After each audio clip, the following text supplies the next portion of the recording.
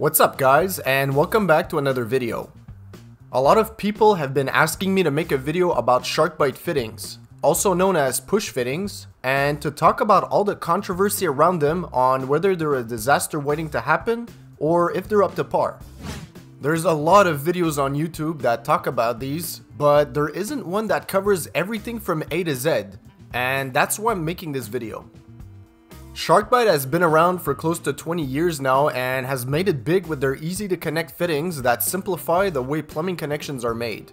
You basically cut the pipe and push the fitting on, and you have a leak-free joint. Easy, right? These fittings are perfect for any do-it-yourselfer that's willing to tackle a weekend project and has no soldering skills or no experience with crimping tools. However, push fittings do require a minimum of knowledge before installing them, just like any other system. And this video will cover everything you need to know to get it done properly and to have them last a lifetime. The video will be divided into 3 parts. In the first part, I'll cover what a Sharkbite fitting is and how it functions. A lot of people are still new to these, and I thought it would be important to address how they actually work inside to have a better understanding when installing one. I'll also be covering where you can install these and on which types of pipes they could be used on. The second part will be on how to properly install them. Like I said before, there's a proper way to install these and an improper way. If you've been or are about to pick these up at the store and just pop them on a pipe, I strongly suggest you keep watching, as I'll explain all the things that could go wrong when doing it this way and how you can avoid a major disaster. And in the third part, I'll talk about all the pros and cons about using these and why they could be good for some projects and not for others. Alright, so let's start by talking about how these fittings actually work inside. The best way for me to show you is to cut one open in half so you could get a visual idea of all the components and the jobs they have. So starting from the outside, the first components you'll notice are these right here.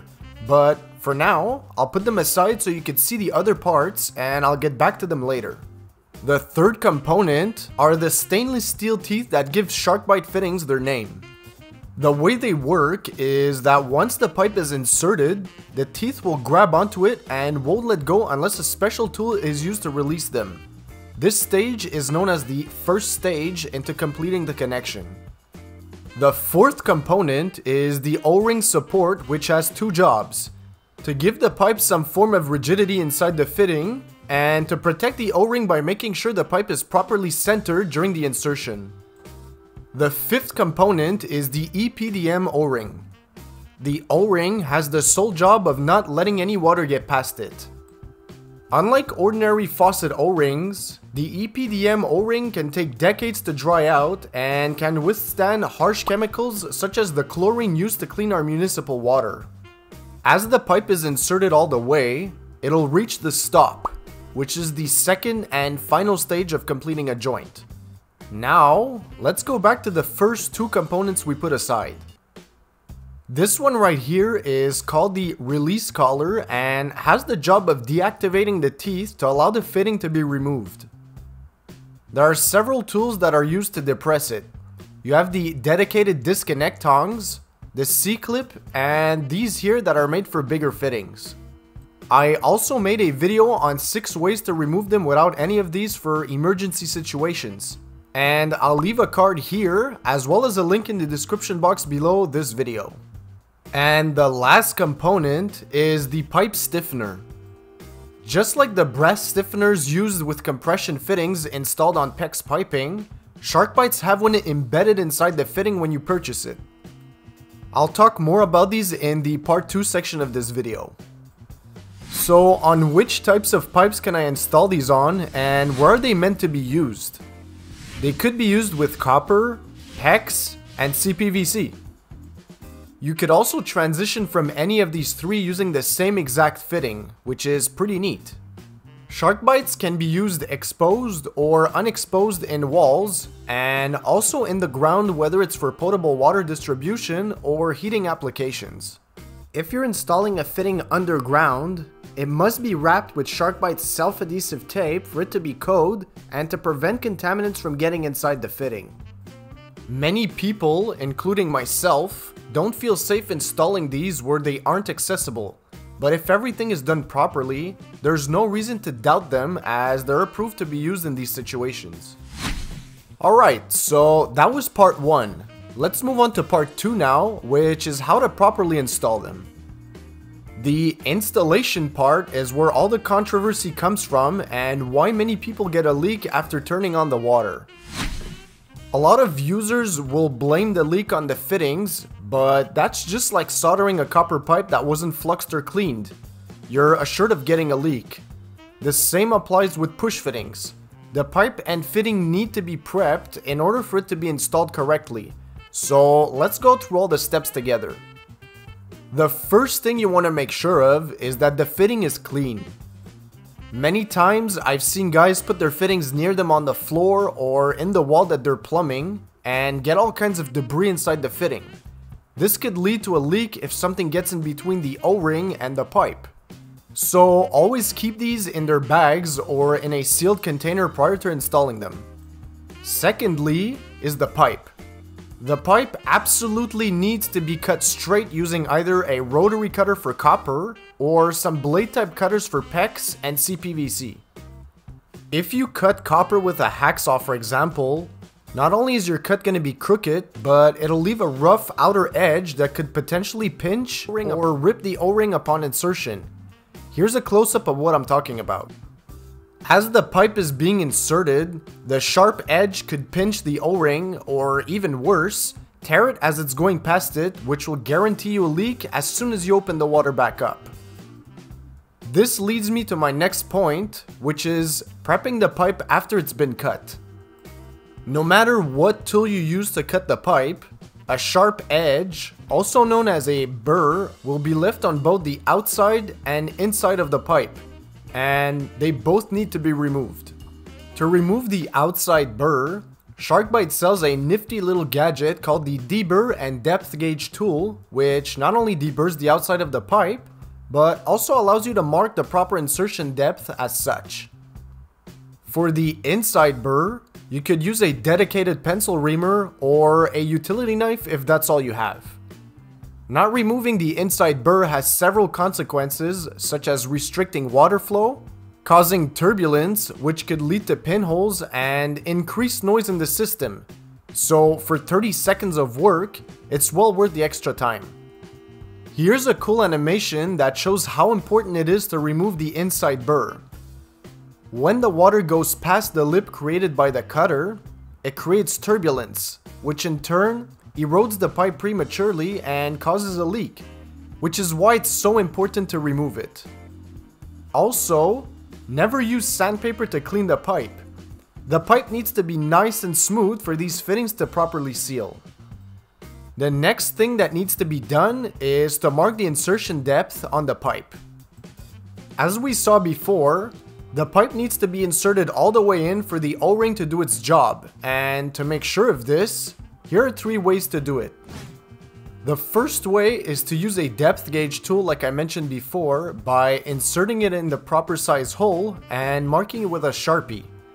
The second is referring to the depth gauge on the Sharkbite website, or the third way that a lot of people don't know of is when using the pipe itself.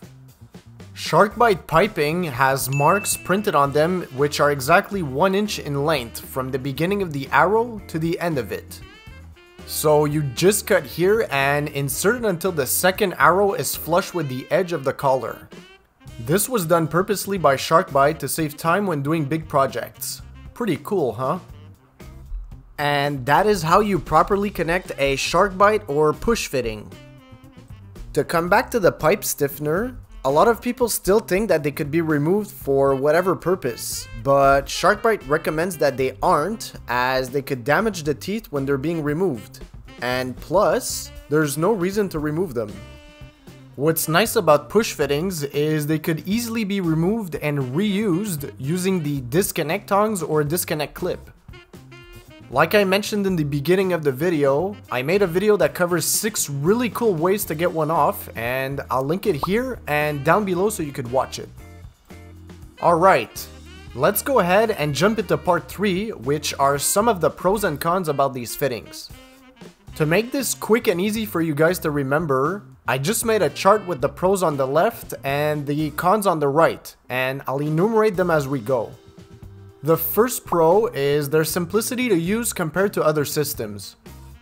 It's super easy to teach someone how to use these who's new to the system, as opposed to soldering, which could take months to master. To make it even easier, Sharkbite just released a new product called EvoPEX, which shows a green indicator when the pipe is completely inserted, saving you the step of marking the insertion depth. They're basically foolproof and even simpler to use than the brass push fittings, but I'll get to this in a separate video as to not bore anybody out. Secondly, is the fact that the fittings can be rotated after they've been installed. I personally enjoy this, as if a change needs to be made to a system, it just makes it a lot easier and quicker to do. Then there's the cost. I put it in the pro section because the overall cost of installing Sharkbites is cheaper than soldering, for example. If you'd use the new EvoPEX fittings, a 1-inch elbow costs around $8 but takes 10 times less time to install, and there's no chemicals, gases, or solder. The price of the piping per linear foot is also a lot less, which is why you'd save money on materials using the EvoPEX system. Like I said before, I'll be making a separate comparison video on these when I have a bit of free time. Another thing that's really neat about these brass push fittings is the fact that you could easily transition from one type of pipe to another. So let's say you want to go from copper to PEX, just connect them together and you're good to go. There's no fussing or doubting about if it'll work or not. And the last pro is the fact that they could be installed with leftover water in the pipe. If ever you've tried soldering with a continuous flow of water due to a faulty shutoff valve, you know very well it can't be done, and this is where these Sharkbites shine. Special tools and techniques exist to counteract this problem, but are time consuming and pricey. Here's a good demonstration of one being installed under pressure. It's super easy to do. Now onto the cons. The first one that comes to mind is the O-ring and its longevity. These EPDM O-rings are made to last a long time if they were installed correctly.